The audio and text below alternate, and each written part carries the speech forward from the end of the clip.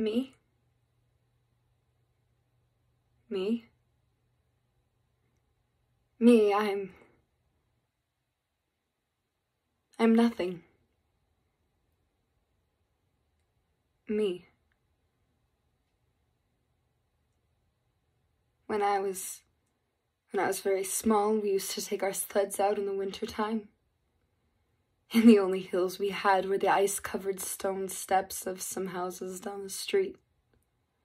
And we used to fill them in with snow and make them smooth, and we'd slide down them all day.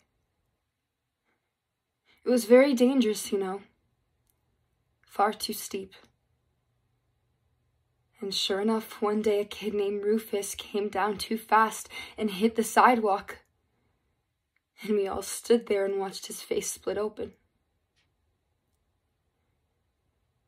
I remember looking at his bloody face thinking, that was the end of Rufus. But the ambulance came and they took him to the hospital and they fixed up the broken bones and they sewed him all up, and the next time I saw Rufus, he just had this one little line down the middle of his face. I never got over that. That was what one person could do for another. Fix him up. Sew up the problem. Make him